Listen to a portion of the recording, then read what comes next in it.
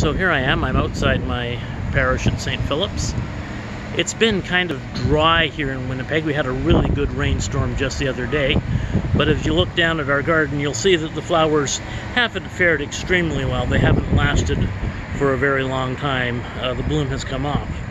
But what I want to show you is over here. We have some milkweed. We planted this milkweed a couple of years ago. And one of the advantages of milkweed is that it is the dietary source for your monarch caterpillar, which will turn into a monarch butterfly eventually.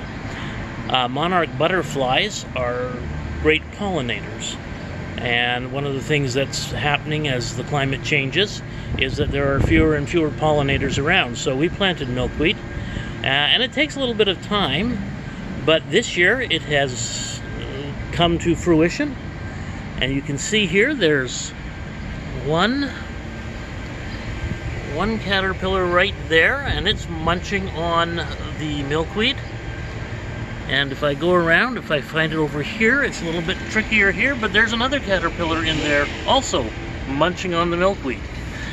And so these, ooh, there's even a third caterpillar here. This one's sort of hiding. Let's see if I can get an overhead shot of that caterpillar. Let's see, go around from this angle.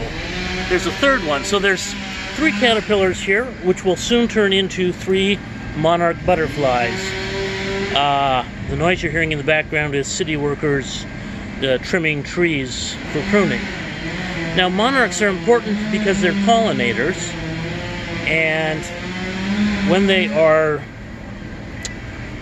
are laid as eggs, they eat their way out of the eggs, and then they feed on the milkweed, and the milkweed serves as a poison and therefore makes them less vulnerable to predators.